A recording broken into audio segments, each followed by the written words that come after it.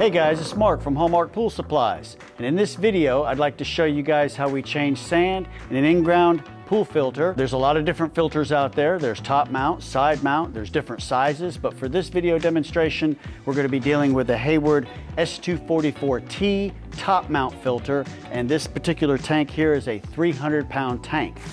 Okay, so the first thing we're going to do is we're going to cut off the pump, and then what we're going to do is we have to remove the top mount multiport, and in order to do so we're going to have to cut the plumbing. On this particular display, what I've done is I've installed unions. If we cut the plumbing and join it back with couplings, eventually you run out of pipe. So by putting a union in, we only have to cut it one time, and so what we're going to do is we're going to unscrew the union, and when we do so, that allows us to separate the pipe, and we're going to do this with all three of them so that we can have access to take this off. Okay, now that we have the unions separated, now we're going to be able to take this top mount off. And what we want to do, there is a band, there's some screws here, and we're just going to unscrew. Just be careful we don't lose the nut. I'm going to go over here on this side and unscrew this one. Then we can remove our band. We'll set that to the side. And now at this time, we're going to be able to remove this multiport and take it off of the filter. And what we want to do is we want to rotate this, and then this will come off. Now we'll be able to set this to the side, and now we're going to have access to get into the tank. Okay, so next what we want to do is get yourself a cup or something like this that we can put over this, because we want to make sure we do not put sand in here when we're taking sand out, and especially when we're putting sand in. So I'm just going to put a cup over that for time being. And the next thing we're going to do is we're going to take off the drain cap on the bottom of the tank. And when we do so, if we turn the cap around, there's a notch in here. We're going to use this as a tool. We're going to line this up, and then we're going to unscrew. And what this does is this takes out the centerpiece, so it'll allow us to remove the sand. And now we've got this off, and now the sand will come out along with the water. Just removing the cap only allows water to come out, but by taking this piece out, it's now going to allow the sand to come out. As an important note, if you guys have a Hayward tank and it is pre-2006, it will not have this, so you will not be able to remove this. It will only have a drain cap, and if that is the case for you guys that have an older Hayward filter, you will have to hand scoop or use a shop vac and manually get the sand out. So anything from 2006 forward will have this, and I like this feature. Pentair does the same thing, but I like it because it just makes it a whole lot easier when changing sand. So we're going to set this to the side, and then what we're going to do, take a garden hose and we put it in here, and we turn it on, and we can run the hose in here and let the water run, and as that's running, it's flushing the sand out. It is a good idea to have maybe some plastic, let the sand get on it, just makes it easier to remove. If not, if it's in the grass, just makes it a little more difficult to clean it up, because there's going to be a lot of sand coming out right here, and that just makes it much easier to get the sand out of the tank. So once we get all the sand out of the tank and we've got all this rinsed really good, then we're going to be able to come over here, take this off, and take our stand pipe, and on this particular filter, these laterals will fold up. And by folding them up, it will allow us to remove the lateral assembly, like so. Then we're able to come over here and open them back up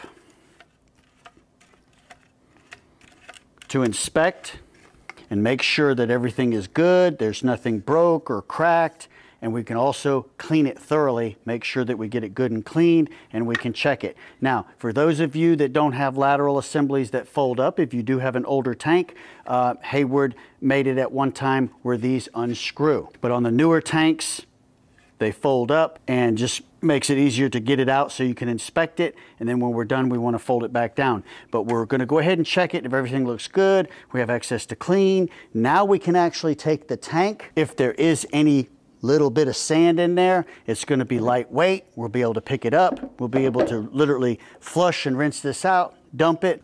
We can actually move this around now because the lateral assembly is out. You don't really want to do this and roll the tank around in the yard because you can actually crack or break your lateral assembly. So this just makes it easier for you to get to it and get it all good and cleaned. Once that's done, then what we're going to do is we're going to take our tool on our cap, we're going to put it back down. We're going to just screw it in so that it's nice and flush, like so. And at that point, we are now going to be able to fill the tank up with water, at least up to this point. And the reason we're doing this is we're making sure that we don't have any leaks once we put this back on, because you just want to make sure everything is good. And now we're going to take our lateral assembly, which we have here. We're going to fold up the laterals, like so. So we'll be able to get them back into the tank. And once inside the tank, then we're going to open up the lateral assemblies. It is very, very important that you do so. Do not leave the laterals up and then put sand in here because you will have a problem. The lateral assembly has to go down. Make sure they're all opened. We put our cup over this. We center this. And now we're going to be able to come in here and we're going to be able to pour sand in here. Like I said before, do not get sand in the center pipe. We're just going to be putting sand around the outside edge. On this particular tank, it's 300 pounds. Sand typically comes in 50-pound bags, so we're talking about 6 bags of sand. And we're going to pour the sand in. And when I told you earlier we want to fill the tank up with water about up to here, it was for 2 reasons. One, to make sure that this is not leaking so we're ready to go. And number 2, we can cover this with water, so as we're putting sand in, as the sand is falling in, it's not going to be falling and hitting these laterals, cracking or damaging them, especially if the sand is wet. If it's dry, it's not so bad, but that's why we put the water in here. And then you're going to put sand in here, and the sand only comes up to about right here. We are not going to be putting sand all the way up to the top. If you want to know how much sand your tank takes, like I said, this is a 244T top mount by Hayward. They also make a 210, they make a 220. You have to look at the label plate. And the label plate will be on the side of the filter. In the back, here is a label plate, and it'll tell us exactly what size tank it is, the model number, how much sand goes in there. And it is very important that we do get the correct amount in here. And when putting sand in here, you're going to be using a Silica 20. That is a filter sand. You do not want to put play sand in here, mortar sand. You want to go to a pool store and get actual Silica 20 grade filter sand. Okay, so now that we've got the sand in, then what we want to do is we want to remove our cup. We want to make sure that this is good and clean around the outside, good and clean around the pipe. We also want to make sure that the multiport itself is good and clean. The O-ring here, make sure that we don't have trash or sand in here. We want to inspect it and make sure it's good.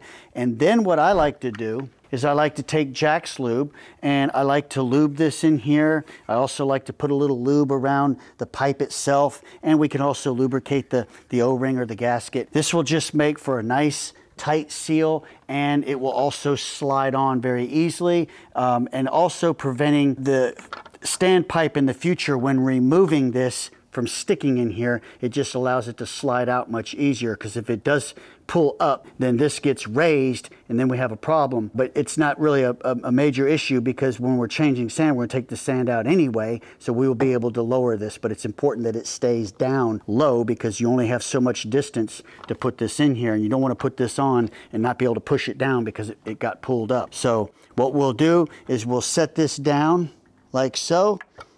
And then what we're going to do is we're going to line this up and we're going to push this down.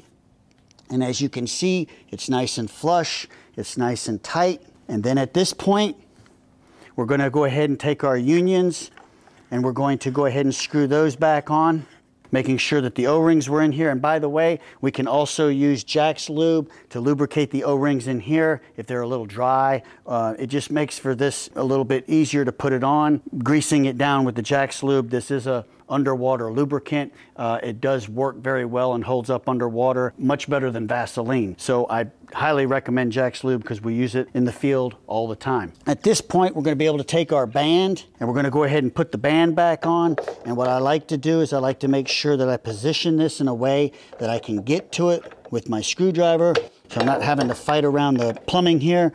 And we'll go ahead and set it like this. That way I have access to get to it. And we're going to go ahead and put one side in. and we're not going to tighten it down, we're just going to snug it.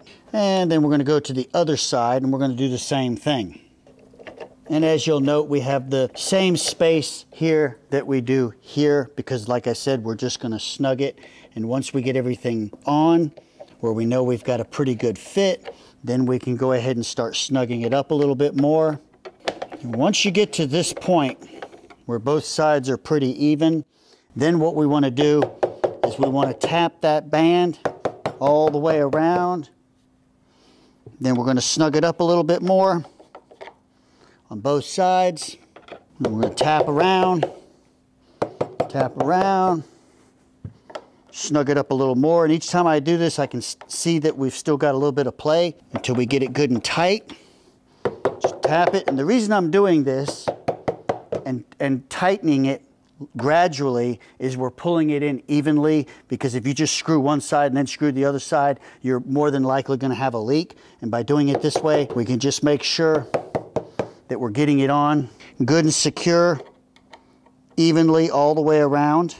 We're going to put our little protectors back on the bolt, and then what we're going to do is we're going to start up the system, but we're not going to leave it in filter. What we're going to do is we're going to rotate this to backwash, and then we're going to turn the pump on and we're going to run it for about a minute.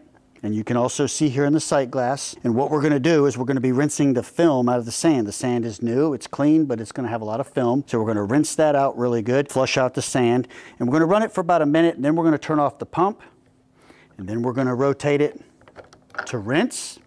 We're going to turn the pump on. We're going to let it run for about 30 seconds. That's just going to flush everything out. Then we're going to turn off the pump. Then we're going to go back into filter, turn it on, and we should be good to go. And at this time, we do want to inspect and make sure that there's no leaks, everything's good and dry, and it's good and dry down here where the drain is. If everything looks good, we're done. If, when running this, we see a little bit of a leak, no worry. All we got to do is turn off the pump, get our screwdriver, tighten it up a little bit more on each side, tap it, tighten it up a little bit more on each side, then we can turn it back on, and now we're done.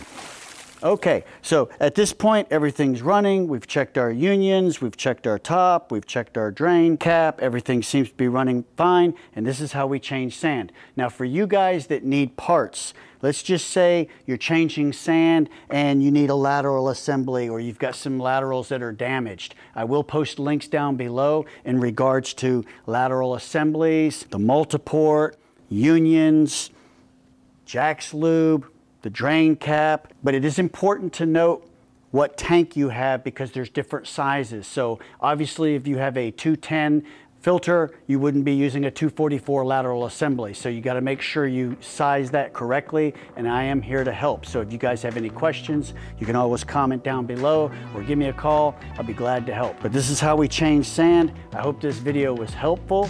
Don't forget us on Hallmark Pool Supplies for all your pool needs. I do appreciate you watching. I want to thank all my subscribers, and if you haven't subscribed, definitely do so for future content. As always, I appreciate you watching. My name is Mark, and I'll see you guys on the next video.